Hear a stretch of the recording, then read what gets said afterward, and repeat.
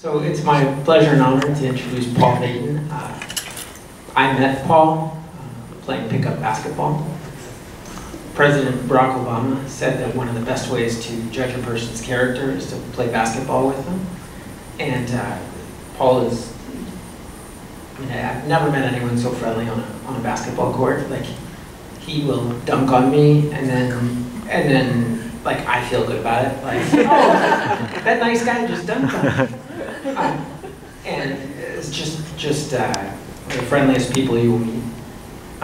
He also is a champion boxer, author, speaker, person. And with that, Paul.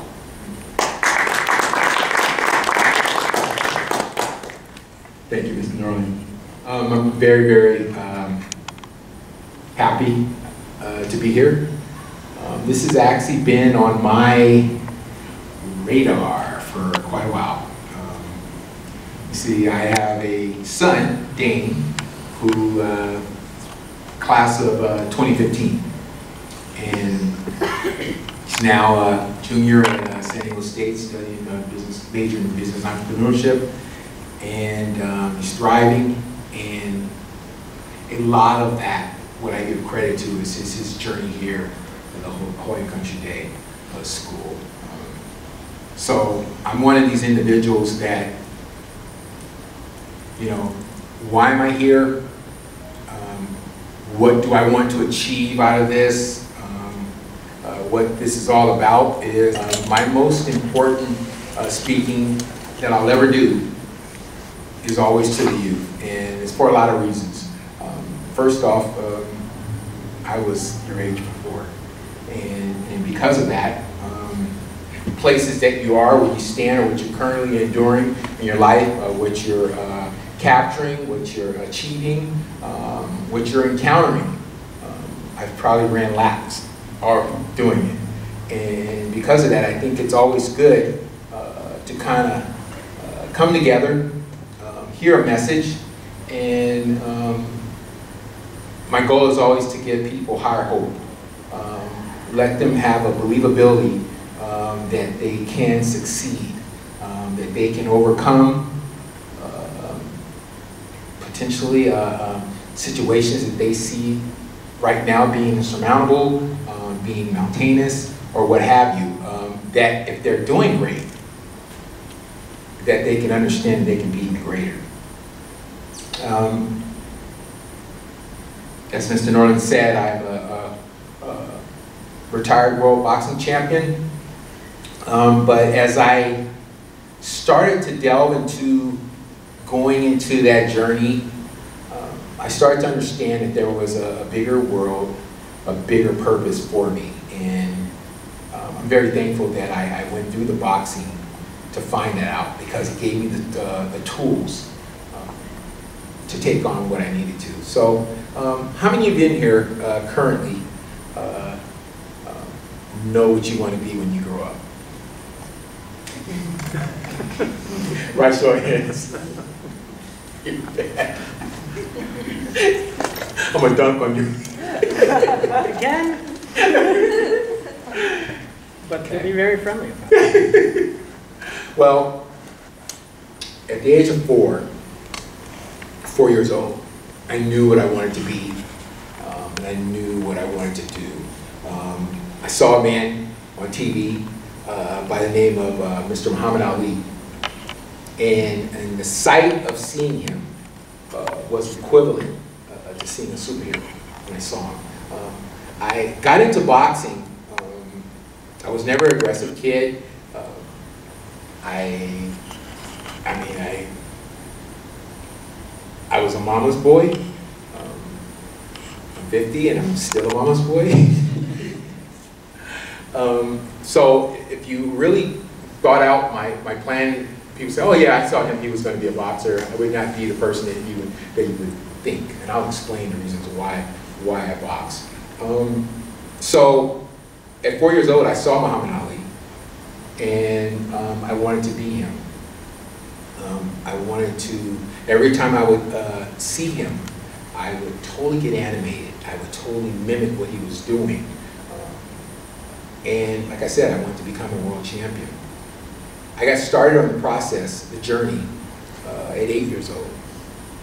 And let me say this, when I said I wanted to be a world boxing champion, become a world boxing champion, I didn't even know you made money. So that kind of shows you how genuine my goal was. I mean, there was no economic incentive. I understood the rarity as far as achieving the achievement, but I didn't even know you made money. And however, I never had a trophy before at the time, and that looked pretty cool, and I thought that would be cool. And so the summer of 1976, summer of 1976, I started boxing, and I trained hard, and that goal for getting that first trophy. And I worked out, turned no corners, I did everything extra. And so I had my first match, and I boxed an individual by his name, I'll never forget his name, Todd Dozier. He was a couple years older than me, had a lot more experience than me, but I had sparred against him and I had done well. So here I have this opportunity to win my first trophy. I thought I did a number on Ty. I did very well. We come to the center of the ring, and they make the announcement, and I'm waiting for them to say Paul Vaden, and they said the winner is Ty Dozier. And I was heartbroken. Immediately I was like, where's my trophy? I worked hard, I did everything that you're supposed to do, I didn't cheat, all these things would come to mind. And I cried, of course. Now let me add insult to the situation. Here I was, like I said, at 4 years old, wanted to be this world boxing champion, wanted to put all the work in, everything about it, win this first trophy. I had a brother, but my brother at the time was 5 years old. And my little brother boxed only because he had no aspirations to be a champion, didn't want to put in the work, whatever. The only reason why he boxed was because he had to be around his big brother, He actually won. He won a trophy. So imagine this, here's this guy who had this forecast of walking in his home where this trophy was going to be placed in this made-up trophy case part of the house, the structure of the house was going to be mine. And now when I walk through our house and I would go get a glass of water, whatever, I'd see a trophy, but it wasn't my trophy. It was my little 5-year-old brother who had no aspirations of being this champion, had no aspirations of doing anything with it. Like I said, he was just kind of there. It's always funny, but the one thing that I always like to stress to people is, although I was hurt, although I was upset, although I thought I had been wronged, that was a Saturday afternoon when it happened, I could not wait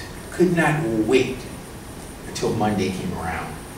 And the reason why I couldn't wait till Monday came around was because I wanted to get back in the gym. I wanted to start working, get back at one, and work towards obtaining that first trophy. And I did. I was hurt, like I said, and I worked hard, and I worked even harder for that first trophy, and it would be a month later, I would obtain that first trophy, and I've been blessed to win easily over 1,000, as an amateur, 1,000 trophies, plaques, awards, and what have you. To this day, there's only one trophy that I have. Actually, my son has it. I gave it to him. It was that first trophy of 1976, the month of October. And it's that one. It's this little red, white, and blue trophy with a boxing pose like this. It's pretty cool. But it gave me that, well, it said a lot of things. It said, first off, I was not going to say, oh, I did all I could. I'm done. Now we're going to learn how to become a world champion in shooting marbles. I was going to stay the course, or whatever, I was going to change my direction, divert away from my goal because I had lost. So that was my test. And for me, I always think it's important to understand that sometimes what you think is your time sometimes isn't your time. There's a better part of your script. Your script becomes more triumphant because you'll be able to tell a story about, oh gosh, it didn't start out this way. Here's this guy who wanted to become this champion of the world or whatever, and I didn't get that first trophy. I had to already endure certain challenges about finding out about myself that it's not going to be handed to me like that. What was my attitude going to be like? Was I going to now be an individual who wasn't going to be coachable because I had already done everything that they had asked of me? No, I understood, although I was hurt, emotionally hurt, that I was going to have to weather the storm. Weather the storm, and like I said, get back at one, and I did.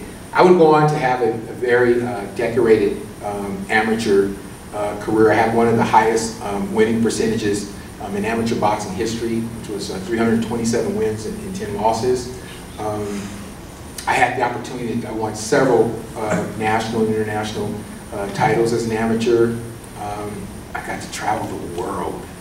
Got to travel the world, and which to me was really cool because I grew up pretty much, I mean, we grew up poor, but enriched with love and a lot of support. But it gave me the opportunity to be enriched with understanding and learning different cultures and getting to know people and adapting. And I basically put that within the structure, the framework of what I wanted to be as a person.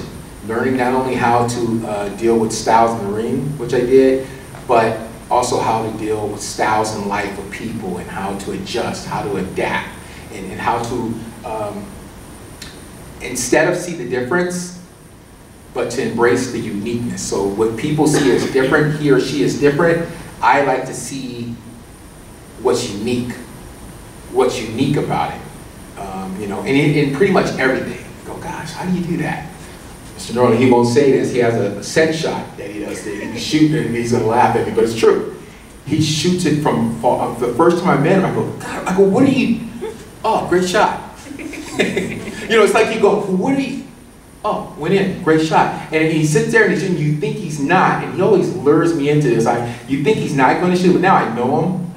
But when you first meet someone, I wasn't like, you know, I said, okay, that's pretty cool. Now I can't do that. So instead of saying it's different, I find what's unique about it, because I can't do it. I can't do it like that. Embracing the uniqueness in we all have, and that's how we become enriched.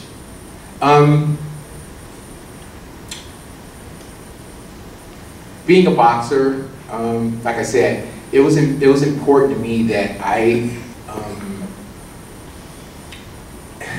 the boxing pundits thought that I was too nice. They said I smiled too much, that I wasn't nasty. All the things that you needed to be a contender, let alone a champion. Oh, he's talented. So I said, he's very talented, but he's too nice. You know, he's going to get in the trenches, and because he's so nice, he's not going to be able to go to that next level. In boxing, you have to be mean. This is what they're saying. You have to be nasty. You can't. You have to be like so and so and so and so. So that only gave me more of a drive to be a kind person. You know, it was important for me that I was a nice person. In school, I mean, I started boxing like I said, 8 years old. You never saw me using what I could do in the ring. I mean, I've never been in an altercation. I mean, on someone else. And I was always trying to prevent potential conflict or things like that. Being a leader, it was important that I use my own mind, not be lured away from the style. I was known as a boxer, counter-puncher, speed, foot movement. I wasn't known as a brawler. So I kind of used that same structure as far as the way I live life. My parents taught me a certain way to be to people, be kind to people, and because of that, it was important that I maintain that even without the supervision. You're always being interviewed. You're going to hear me say that a couple of times. You're always being interviewed.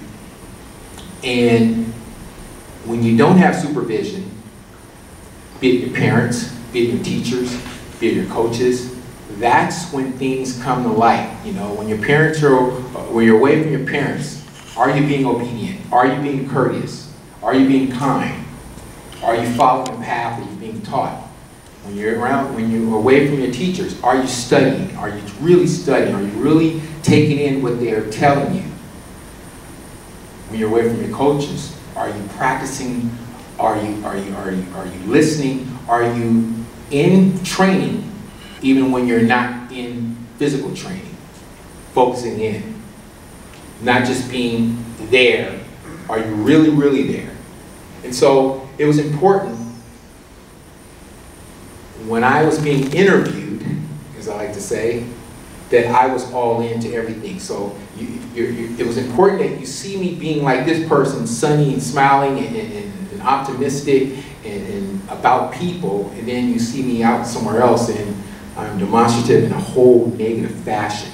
You're always being interviewed.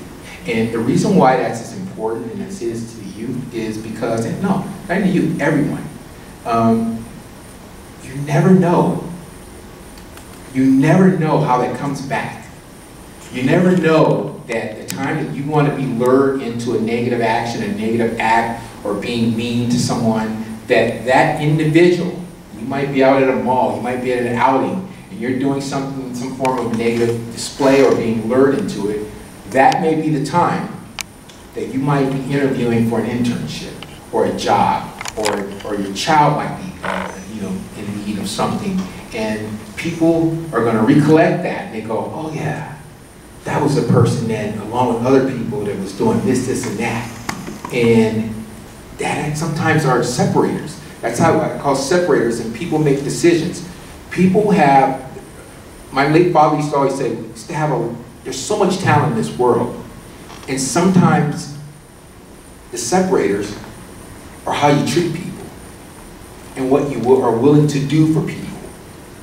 The separator sometimes is how you choose to be the leader and not be led by getting into, like I said, negative acts, where then you have to work yourself out of those consequences. And then, like I said, being positive is sometimes that person can look and say, yeah, I remember that individual. He or she was out, but I saw them with other people, and for whatever rhyme or reason, I saw them being a leader. They weren't the ones that was doing that. I saw them actually trying to stop them. Separators. I just never wanted to be defined as just an athlete. I never wanted to be defined as this world champion boxer. As I started to get closer, as I said, to the goal, things came to light where there was, like I said, the bigger purpose, bigger than being a boxer. It had to be about the individual. What was I doing? How was I helping human life? How was I giving of what I do, my gifts? What was I doing with my gift? Being a world champion is cool, but what am I doing with it? How am I helping others? I can't tell you how many people that once they get that shine, they forget. They don't have time. And the people that I actually have followed, my superheroes, as they say, are the individuals that were about the world, about helping people, uplifting people, once again, back to that level of higher hope. Because sometimes we get doused in so much negativity, haterade, as I call it, people trying to drown you as far as so you can't achieve. They're telling you what you can't do. Oh, you're going to try that? Do you know how many people want to do this? How many people want to do that? I can't tell you how many people used to tell me, why do you get up at 4 a.m. in the morning and run? Why? What's the difference? You can get up at 5, 6, 7, even 8 o'clock. It's the same distance. And I used to always say, no, it isn't. I want to do things when it's supposedly inconvenient, because that's when the test takes place. When things are inconvenient, that's when I want to do it. After I worked hard the night before in boxing, or whatever I was doing, it could be anything, that next morning is the test. 4 a.m., that alarm clock goes off, and I wake up and I go, oh no. And then you look and you go, okay, here's the test. Someone else is getting up. It becomes a game within a game, mentally. So when it's inconvenient is when I want to be doing it, because that's when you start getting that extra credit. Never been, never in my life, I've never had a alcoholic drink, I've never smoked, once again, it was so important that I didn't let the term, well, everyone's doing whatever. Just didn't want that. I didn't want to be lured out of my style the way I was projected to be, or the way I was brought up to be. So, and listen, I had to endure some tough circumstances like everyone does. You know, when my parents divorced in high school when I was in 15, and that was a pretty tough deal. You know, it's like you kind of see something, you know, that's normal. You're used to seeing something, now it's kind of fractured, so to speak. You come home and you go, okay, so it's not, you know, and it took a while for me to adjust to, but once again, back to the test. Am I gonna let this get me away from where I'm trying to go? Is this the test that's going to allow me to surrender and lose hope and think that I'm not going to be able to get to that level, that achievement of being that champion? And I did. I mean, eventually, like I said, as hard as it was, I had to understand that there's a reason that I'm loved, and also that I must go on and get to my goal. I would lose my father 3 days before my 11th pro match, and that was real difficult. I lost him to a heart attack, and my father was very, very supportive of my career. I mean, he was very much in my life, so that was a very tough deal. However, I knew that my father would want me to box and not cancel the situation, and I did perform and won, and then grieved afterwards. But I also used it as another form of inspiration to make sure that I fulfilled the goal of becoming that world champion that I used to tell him I was going to be, and that he supported me to be. So there, you know, we all deal, you know, life is going to happen, and as life happens, we encounter a lot of things at all ages. We encounter new challenges, we encounter new ways, and to get to where we need to go. And because of that, these tests that come along, we have to make sure that we stay the course, that we stay upright, we stay positive, and we understand that through whatever we're enduring or encountering during that current time that would be specified as dark, that we understand that if we keep chipping away, and if we keep being repetitive about the process, and respect the process, and believe in the process, that sunshine is a lot closer than you think. I had a situation in 1999, which was my most challenging part of my life that I've ever had to deal with. I would lose a cousin who had just turned 21 to suicide. His father, my uncle, would follow up 7 months later with the same act.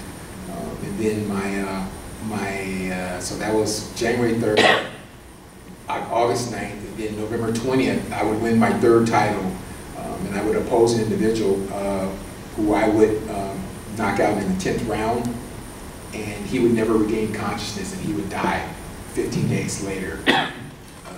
Anyone who knows me knows that if anything was going to create my exit as a boxer, as a performer in the ring, it would be that. But what happened for a while, not only did it do that, it created my exit from life for quite a while. I felt a lot of guilt. I was emotionally torn.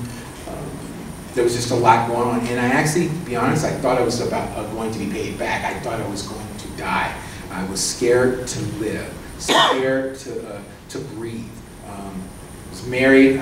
My son Dane was just about to turn 3, so I had to work my way back. And my son, I always credit, my son is the reason why I'm standing here before you so strong, because it was important for me that he was able to read following chapters of my life. It was important that he was able to understand what his dad went through, but also how he got through and got to things back at one. And not only as a boxer, but as a being, what was he able to, I just didn't want my son to have to hear people say, oh, it's a shame what happened to your dad, and then there's no next layers of anything that I was doing in the positive sense. It means that I became paralyzed, in which I was for a time. But I worked my way back, and because I did, I'm here, and because I'm here, I feel that it's important that I talk to people and give people my recipes. I call them winning recipes, and I don't have all the answers, and I don't have it all together. But the beauty is I have gone through things, and when you go through things and you hear things, you can kind of, you can make them relative. You go, hey, I didn't box, I don't know anything about boxing, but hey, I did have to do this. And I do remember when this person, you know, did this to me, and I kind of, you know, and you kind of put it, you start to piece your life together. And you start to make sense of it. And I love hearing stories, and it's like when I hear stories about other people, and I read it, I go, okay, there's no commonality from a standpoint of what we do, but it's life. And how that person was able to rise above what they had to endure and get through it, to me it's always beneficial. Being a sponge has always been important to me. You know, I was always that kid who was in the house listening to whomever had something to share that could help me get to where I needed to go. The course, which, like I said, becoming a world champion. I had to know. I had to be there. I had to listen. Even as like I said, I was very coachable because I wanted to become better. And I have this I know nothing, teach me everything attitude, and I still do. There's so much I don't know, and that's actually a beautiful thing, because that means there's still room to grow. And you know, it's just a beautiful thing to know that I was in a place at a certain part of my life where I had to get through a storm when I didn't think it was going to be possible. And because I got through that storm, I was able to tell a story that will become a published book, that is now an award-winning documentary short film, and there's so many other things that's, because my work's still not done. So, but at the end of the day, the most important element that I take is that I have to be nice. It doesn't cost anything to be a nice person. I mean, nothing. It's like literally, it doesn't cost a penny to be a nice person. I had a conversation with someone before, this individual, an adult, and she said, she goes, oh, you shouldn't have to work to be nice. And I was like, yeah, you should. If you want to be a greater person, I mean, yeah, I can be nice, but I can be even nicer. Just like as an athlete, I can be a greater athlete. I can run faster. I can jump higher. I mean, I can, my hands, you know, my hand speed, my power, whatever, my combinations come together better. Why can't I be a nicer person? I mean, why can't I put in the work to become a nicer person? When I became champion of the world, it was important that I became a nicer person. And the reason why, like I said, because my education was the people I had watched amass some shine, some achievements. I saw them become aloof, and I saw them dismiss others. I saw them just not have time, and I saw them become even rude. And I remember I kept saying, when I become champion, I'm not going to be that way. I'm going to be nice. I'm going to be approachable. I'm going to be there for people. People will call me and they will not believe that it's me talking to them. I will come to the gym and talk, and you know, a kid who needs help on a certain adjustment or combination or whatever, I will not only, I will come and show them. That was important. It was important. So in the process of becoming nicer, like I said, I'm 50, I'm still trying ways to be nice, to be there, to be that go-to person, someone that you can depend on, someone that you go, gosh, I was there this day, April 16th, this individual, I was having a hard day, or I was dealing with this, and this individual told me something about what they dealt with, how they got over, and how they're still getting over. And I always say this, I believe, and this happens all the time, that someone in here is going to approach me and say that they were here April 16, 2018, and heard the message, heard the words, heard the situations, and how the person was able to persevere, weather, and become even stronger, and how they were able to relate it, put it within the structure of their life, and how they are now in a champion in their life, and how they're doing in their shine, their swag, and what have you. And I really believe that day is going to happen. Someone's going to come to me, email me, or whatever, and I am going to be so happy about that, because that's what life is all about to me. It's about giving back, and then seeing others succeed. So pretty much that's pretty much what I wanted to say. Remember, like I said, it costs nothing to be nice. It costs nothing to be there for other people. It costs nothing to tell people no to doing negative actions. It costs nothing to be a leader other than hard work, dedication, and that's pretty much it. So thank you for your time.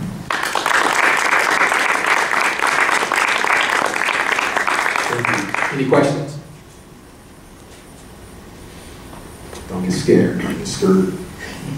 Well, how did boxing change you? I mean, it's a particular sport. It is a violent sport. I mean, you're going on. But when you look back on it, did the sport change you, or did you try to change the sport? So I tried to change the sport.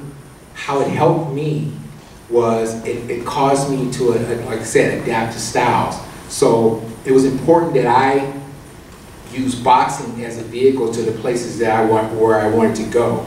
I wanted to be champion, but there's other things I wanted to do. But I also didn't want you to, like, if you didn't know who I was, then you would never know that I was a boxer, let alone an athlete. You go, gosh, because I believe I can be anything. And boxing helped me that, because it gave me all the intangibles that I make use of today. Discipline, which is like no other. The ability to adapt, strategic, the endurance aspect of it, the respect for repetition. So I tried to change boxing as far as that, but it's not going to happen because it has that, that tradition. But it changed me because I was able to kind of trick it out and make it work for me, and make it work for what I'm doing today. So that's pretty much, yeah. Yes? You talked a little bit about your mom and your dad as being mentors for you. I was wondering who else in your life proved to be really important mentors that you find yourself emulating in your relationships with other people? Yeah, Muhammad Ali, first off, just like, it's like having, so I got an opportunity to, as I start to journey on, and meet Mr. Ali during the course a few times.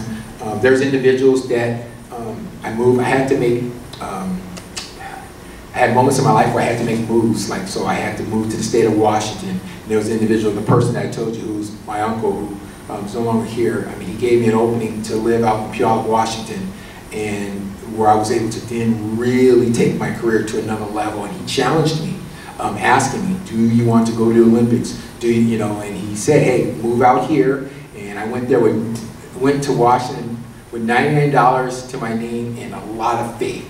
And I did, and because I did, because I went through with it, I had no ranking, nothing. And if I had not did that, I wouldn't have become that world champion. So my Uncle Ron, and he wasn't even my uncle, so I have this term, just because you're not my blood doesn't mean you can't be treated as such, or I be treated. So I would just sent them in there in the UK right now. Well, the son is in the UK, and I sent them a message. I said, it's been 30 years. 30 years since I became I just sent it this morning. 30 years since I became a member of the family. And so we kind of, we joke back and forth about it, but 30 years, so that's 30 years ago, I made that choice. And because I made that choice to try to better myself, but not only better myself, to challenge myself against the ropes, against all odds. And because I did that, once again, I'm hearing all those other things that have happened. So my Uncle Ron, there's the people today that I look to, that I'm always trying to be nourished by knowledge, and how can I take it up a step. I have this term called thriller. I'm always reaching for thriller. So thriller is such a level that it doesn't seem to be attainable, and when you get there, then you got to take it up another notch. So I have a few mentors. Yes?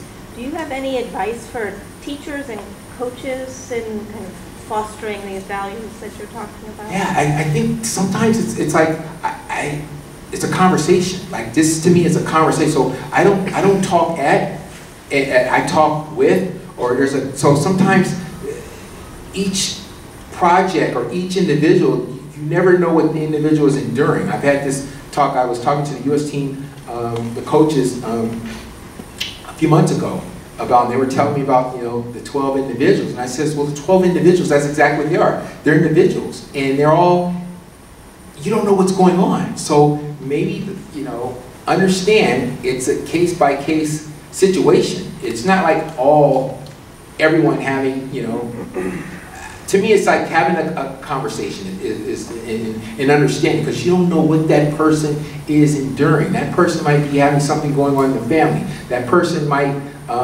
feel shy about, there might be more in, I always call it, they might stay in the back of the kickball line.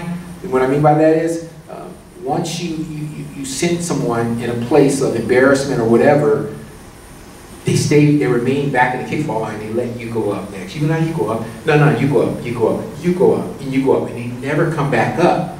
And sometimes through conversation, we find out about other people. You go, gosh, I didn't know that. And then you have that conversation saying, coming to a common ground. Well, you ever thought about trying this? So you kind of adjust, and then you adapt, and then once again, the whole goal is always to overcome. So just have the conversation as opposed as being directive and I'm one of you. That I'm having this conversation, is that whatever, but I'm one of you. I'm still trying to maintain and overcome. I'm still doing it. So have those conversations. Yes? I saw you be inducted into the San Diego Hall of Champions. I was there that night, so thanks for being here today. I fought for the University of Nevada from 1979 to 1983. Nice. I was a successful football player. I went to college on a track scholarship, was successful there. But boxing was the hardest sport I ever did. The training was the toughest training I've ever done. And the nerves, I don't have to tell you, but before each match were the worst of any sport I've ever played. And obviously it's a very physical sport. Yes. And I think that the learning curve, and I'm not talking about learning boxing, but the learning to pay attention, strategy, to stay calm under, direct. The learning curve was so much faster than in other sports because, quite frankly, you got hit in the head if you didn't do something correctly. There was a real physicality to it. I've been coaching now for 34 years. And it seems that when I started coaching, physicality was something to be esteemed, that physicality is being taken out of sports, not only football, but really in soccer, in lacrosse, and what used to be 3 years ago was a good lacrosse play is now a penalty. Physicality is being taken out of sport. I knew Dane, of course, when he was in school here. He was not a boxer, correct? No. Would you let your son box if you wanted to be a fighter? If you wanted to? If you wanted to. If your son came to you and said, "Dad, I want to be a boxer," would you allow that to happen or not? And what are your thoughts on that? Yeah, that's the one. So everyone has their dreams and their script and whatever. The one script that I can tell you that I would immediately be executive producer is if my son ever came to me and said, "Dad, I want to box." As a matter of fact, we've had this conversation when Dane was a baby, from the time he was little, I would take it, I'd pick him up and I would turn his hands over and stretch out his arms, and I'd teach him the uppercut and come over and roll out and all these things. And periodically we would go through, as he got older, we would, I'd put on the mitts, focus pads, and work on with different things. But I did that just to complement other athletics, for confidence, for just other things. So, but however, if he ever came to me to ask me to box, the answer would be absolutely no. I mean, no way.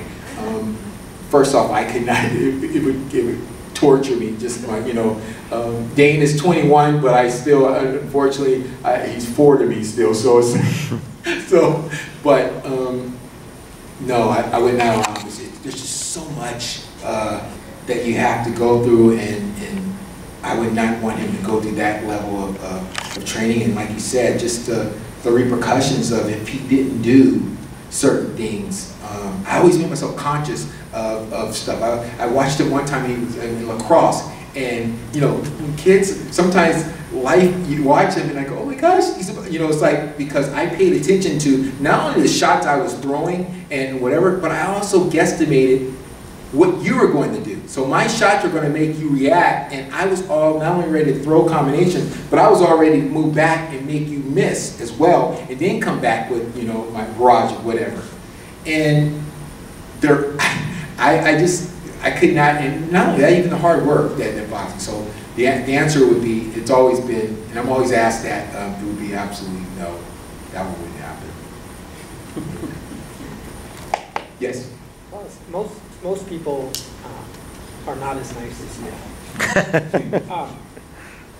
And that's not necessarily a criticism of most people. But I'm curious why you think that is, and what do you think we can do about it? Why people aren't nice? Or why people aren't as nice as people? It's interesting. It's I'll give you a perfect example. I do a lot of one-on-one consulting. I do a lot of corporate consulting, and so confidential stuff. But I had a situation one time, I'll never forget this. The individual was telling me about this individual who was a problem and was doing, whatever. So I heard the process, and then I said, okay, so I made the suggestions. Now I kept hearing for weeks about this individual, not doing this and that. So finally, I don't know, after a couple of months, I said, hey, what's going on with, the individual? Oh, they're doing great. They're doing this, and that, whatever, blah, blah, blah, it's going great, really turn around, thank you, thank you. I said, what did you, I said, so what did you say to the individual about, the changes and the improvements and whatever? And the individual said, I didn't say anything. I said, really? And I go, can I ask why not? He says, well, I don't want her to get a big head or get, a big head and this and that and whatever. I say, well, that's interesting. I go, but you had no problem if here she's not doing well, and you're just, once again, you're not looking saying, okay, is there something else going on? Is there a reason why that she might, maybe something going on somewhere else that has nothing to do with this, where it's, where it's relative to it, to just say, hey, I noticed that you've really stepped it up, and I noticed that you're doing this, and this. And keep it up, whatever you're doing, keep it up, to make that person leave and go, wow, I feel good about myself. And not only that, I'm gonna be even better. So people don't, for whatever rhyme or reason, they kind of want to not tell someone because they have this thought process of, oh, he or she is going to get a big head. And if I say something nice, or if I am nice, that person is going to then use me, and so to speak, or whatever. And I'm willing to lay it on the line, and if I'm going to be clown, used, or whatever, then so be it. The intention is, in the spirit of what I do, is what it's about. And it's not about how I'm being used, it's about me being used to help someone else overcome, and once again, give them a level of higher hope. So it's not really about me. I remove myself. I understand I'm the instrument, but helping the other person soar is the total intention. And sometimes you have to tell. I remember the great trainer, boxing trainer, Angelo Dundee, used to tell Muhammad Ali would never throw left hooks. Never. He would never throw left hooks. But Angelo Dundee would come in sparring, he would say, "Gosh, that was an amazing left hook that I saw you throwing. Amazing left hook." And realistically, Ali didn't throw a left hook at all. But because of the psychology of what Angelo Dundee was saying to him, when the next round ensued, guess what Ali was doing? Throwing left hooks. Because he received positive enforcement. He was infused with positivity of something that he didn't even do. But because he was told something, when the bell tired or not, he was throwing left hooks. So I think that's what it is. We're not telling people, we're not infusing people with positive fuel. We're more apt to let them know what they're not as opposed to what they are. Yes? I got to ask one last question Sure. here for you. As someone who has spent a lot of time in the ring, and there have been, boxing is really a big part of our storytelling culture in American culture. There have been a lot of great movies. What do you think, what is the movie that you point to that really really gets at what it feels like to be the boxer, to be in the ring there? Wow. So, the movie, what it feels like. So if you were to ask me my favorite movie, obviously it's Rocky, even though it's not real. And I'm one of those guys, I'm not a boxing snob, so I love boxing movies. I mean, it would be, wow, that's a very good question. Because Rocky's not, and it's funny, I started boxing a year before Rocky came out, the first one. I mean, it would have to be one of the, What about Raging Bull? See, Raging Bull was ahead of my time, and I wasn't ready for Raging Bull. Everyone said it's like the best, not only the best sports movie, they said it's the best movie, but at the age when I started watching it, truthfully, I didn't understand a lot of the, you know what I mean? I was too young. Like, I didn't understand, I'll just say it, I didn't understand a lot of the things that was going on. But everyone says that Raging Bull. Just for the sensation of being in the ring. Yeah. The filming was great, and I guess the transformation of like what De Niro to lose to gain the weight to wherever, like an individual like myself, I would lose 30 to 35 pounds per fight in 30 days, and I would put the transformation to do. I mean, eating and drinking once a day, mind you, for 30 days consecutively. So it's not it's not like eating a lean cuisine, the same thing, and orange soy.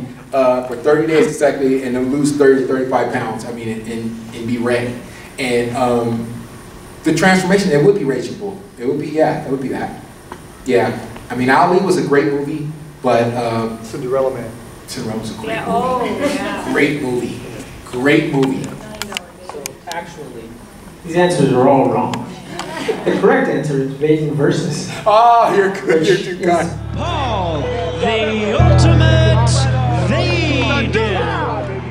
By no fault of his own, this is the label that he's been given, that people can so casually describe him as the killer. There's a bond that develops that is difficult to describe but impossible to miss when you are beating a man up badly. Somewhere in your heart you know that that could be you. Death was becoming, this was becoming too easy now, you know, back to back to back. I was fighting to live. I wanted to live. Thank you very much for coming in. Seriously. Really appreciate it. Oh, my pleasure.